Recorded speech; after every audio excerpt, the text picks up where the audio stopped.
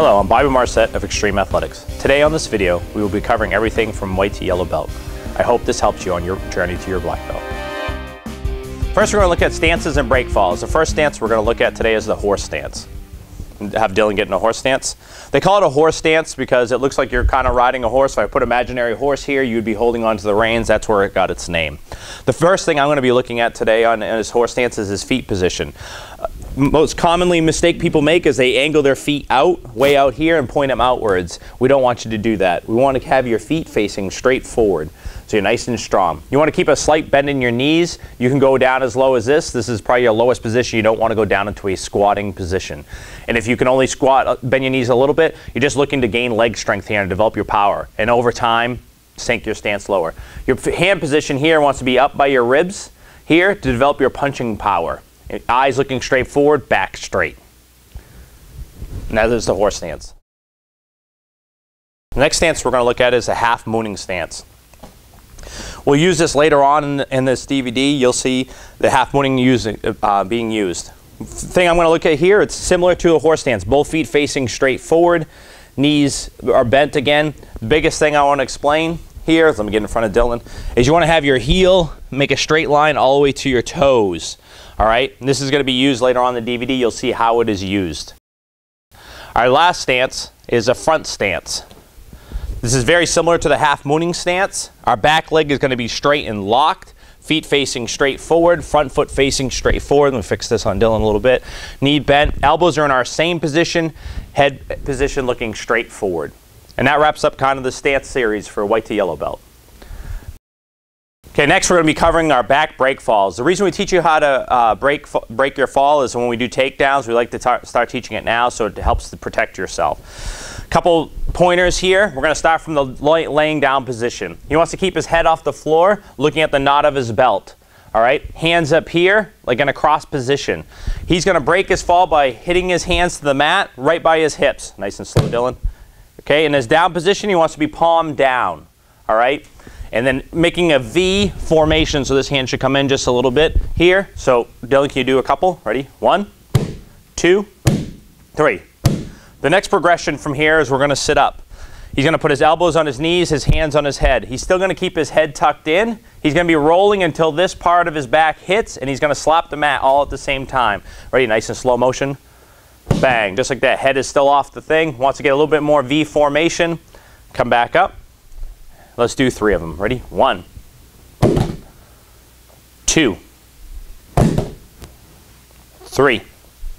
Our next progression from there is from a squatting position. So Dylan will get up into a squatting position. Right here, same progression. Hands are up here. Head is tight. He's going to try to do this in slow motion. He will roll back, let his back touch, hit the mat. Bang. Just like that. Come back up. Still concentrating your head, not touching the mat. Ready? 1. Right back up. 2. One more time, though. 3. And that is your back break fall series. Good. The next series we'll be covering is punches from white to yellow belt. The first punch we're going to look at is called a front punch. So Dylan will come out with his right hand and throw the front punch out. Biggest thing is wrapping your thumb on the outside. A lot of common mistake, especially with children, is they put their thumb on the inside, wrap it. All right. So I want that thumb on the outside.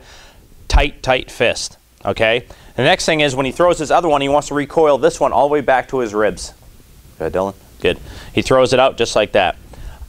Common mistake here too is they stay tight the whole time. There's a thing I want you to stay loose. Your hand stays loose as he switches and throws it and snap. You have that little snap at the end. So this hand is staying loose. This one is staying loose until it gets to that point of the strike, and then it tightens up. So this is what we call the front punch.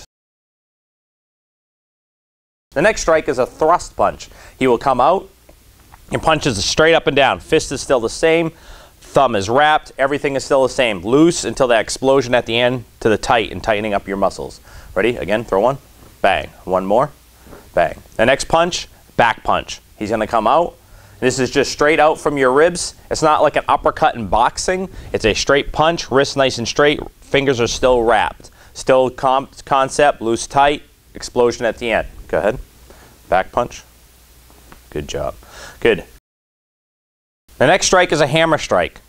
This one's a little bit different. You're gonna want to bring that up in the initial position. So he's gonna bring it up behind his head like he's throwing a baseball or a football. Wants to keep the elbow tucked in nice and back, and he'll be coming down in a striking motion. Bang. Just like that, like he's hammering a big nail into the floor. One more time, Dylan, with the other side. Bring it down. Bang. And another one. Bang. Now he's gonna take the same strike. It's the same concept. He's gonna bring it up like he's throwing a football again. Here, now he's gonna throw it to the ribs, to the side. Your hand is upside down now. When it strikes, you're striking with this surface. Again, another one. And again. Good. Now this one's the most complicated strike, this next one, called reverse hammer strike in this series. He's going to bring his right hand to his opposite side, just like this, to his opposite ear. And then he's going to strike out with the back part of his fist. Here. And this would be more to the groin level, striking with this part. Okay? So again, with the other hand, he's going to bring it to his opposite side and strike out even with the knot of his belt in the center of his body. Here. Most common mistake on this is people are striking out to the side here. It's right to the center of your body. So let's see 2 of those again, Dylan. 1, 2. Nice job. Now bring your hands back. Our next series is palm heel strike. He's going to come out with a palm strike, just like that, striking with this surface of your hand. Fingers tight together. I always tell the kids, no spaghetti fingers. You don't want your fingers to look like that. So fingers tight together, striking with this. The next common mistake is when he throws the other one, is people keep their hands open back here. I want that hand closed. Your hand always returns in that closed position. Striking here. Let me see 2 of them, Dill. 1, 2. Okay, now we're going to take it to the ribs. So when he strikes low, his finger's going to be pointing out here. Just like that, same striking surface. He strikes with the other one. A common mistake here is people start widening out their strikes like this. You want to keep it even with your own rib line.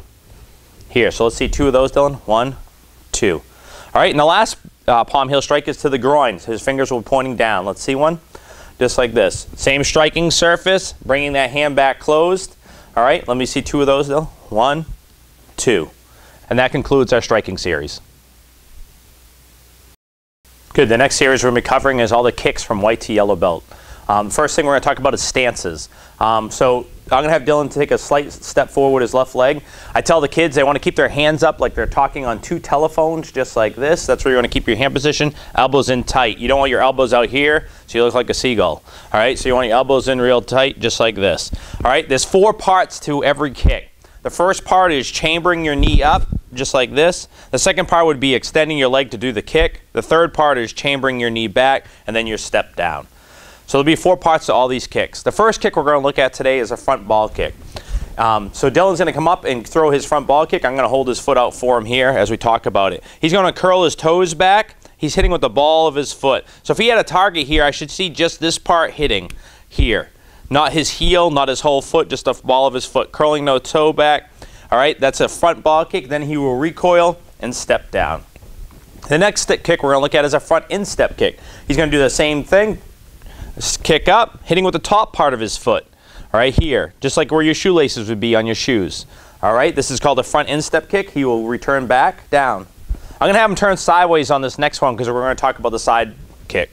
He's going to turn sideways. When he does his chamber, it's slightly different than a front kick. He's going to give me his foot. We're going to show it here. He wants to keep his hip, his knee, and his heel all at the same part. To do that, you slightly got to turn your backside towards your opponent or striking surface. He's going to extend his leg out. When he extends it out, I'll move my hand. You want to strike here with his heel. Toes slightly lower, the blade of your foot out, striking surface is the heel. He will recoil in the same way and then step down. All right. Our next one was we're going to turn backwards. It'll be a back kick. All right. So he's still going to do the same chamber. He's going to look over his shoulder, whatever side he's kicking on. He's going to extend his foot out just like this. Same thing, heel.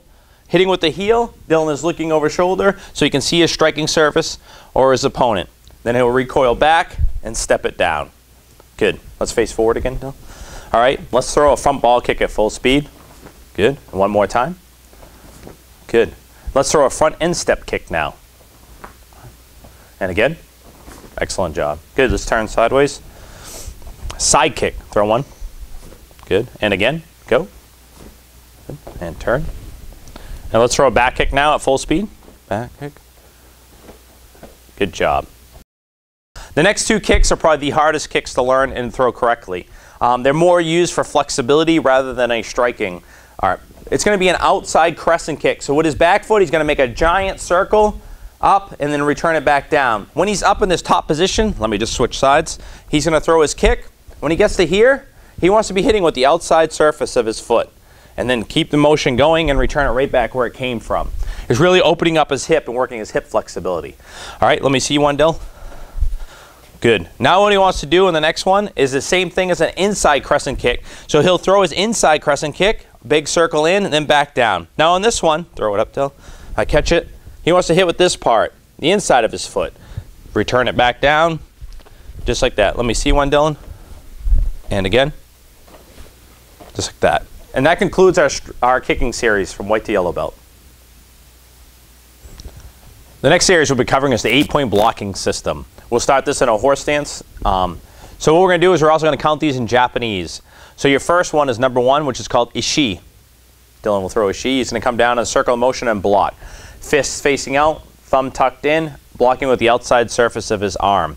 The scooping motion he wants to do from the outside is scooping down, then up, just like that. And then when we do knee, which is number 2, it'll be the same thing but with the opposite hand. Knee, bang. So one more time, ishi. When he does ishi nice and slow, he wants to go straight down. I'd rather prefer him to go straight down here, then circle up, bang, and block. Knee, which is number 2, and block. Now he's going to return this hand. When he starts san, which is number 3, he's going to come up almost like that hammer strike motion that we talked about earlier, like throwing a football. He's going to come across his body, blocking with the outside surface of his arm, going to the outside of his head. Here, he's going to return this one, bring up this one. This is shi, which is number 4, and he's going to block across outside of his hand, beyond his head. He's going to return this one. The next 2 are overhead blocks, which is go, which is number 5 in Japanese. Blocking surface here, biggest thing you want to think about, keep that surface like a roof of your house and a pitch. Here, blocking down, so you don't hit yourself in the head. He's going to return this one to his side. Roku, which is number 6, same thing, blocking down. Here, same pitch to his head. Return this one back. He's going to bring this one kind of similar to the reverse hammer strike. He's going to bring this one up to his opposite ear. This is si-chi, which is number 7. He's going to do a downward block. Still again, blocking with the outside of his hand, away from his body. Here, return this one. Bring hashi up to his opposite ear. Block straight down, outside part. Okay, the difference between this and the reverse hammer is the placement of the hand. This is for the strike. This is for the block. So I'm going to have Dylan go through them nice and slow as I count them out. Ishi. Ni. Noticing how he's returning his hand every time. San. Shi. Go. Roku. Si-chi. Hashi. And that concludes our 8-point blocking system. Our next series we're going to cover is combinations. Combinations are defenses against punches. In the yellow belt series, we'll be reviewing combination 5, 6, and 7. We'll start with number 5 combination. I'll have Dylan throw a punch at Sensei Michelle. Sensei Michelle's first thing is she wants to come around a corner almost, or shuffling her feet. So she was straight on here. She slid around the corner to block. She's keeping this one hand open. This is kind of like a safety valve. This is in case she misses that block. It bends the arm. It strikes. Here. This is a block you seen earlier, which was san in the 8-point blocking system. All right. Now from here, she's going to rechamber that hand back to her ribs and throw a back punch to Dylan's face. All right. Next thing we're going to do is we're going to chamber our knee up. We're going to be throwing a side kick to the opponent's knee here. And our next step to end all our combinations, or majority of the combinations, is a cross and guard. She's going to cross this foot in front, step it back out to an on guard stance. On her on guard stance, she wants to keep her feet level, similar to a horse stance. This hand protecting her lower body, this hand protecting her higher body, looking at her opponent. Let's see it at full speed.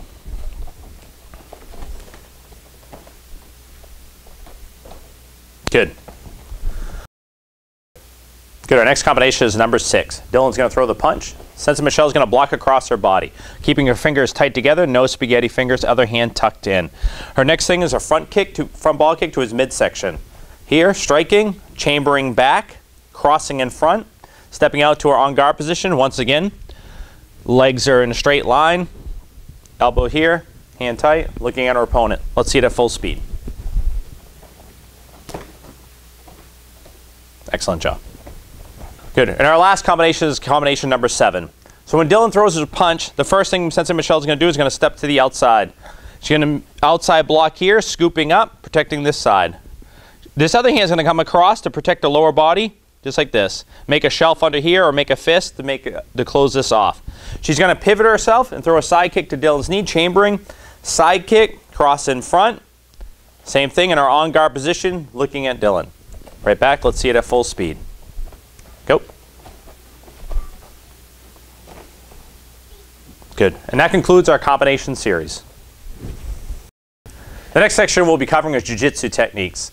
Jiu-jitsu techniques are any type of grab. We're going to look at grip defenses today, wrist and shirt grabs. So Dylan's going to grab Sensei Michelle. The thing we're going to do is we're going to focus on same side of the body. There are techniques where we're going to go across the body. For today, we're doing the same side of the body. So first technique is called wrist slap. She's going to grab her own gi with that hand. This takes away his leverage or pull and keeps her tight. The next thing she wants to do is keep this elbow real tight to her body so there's no space.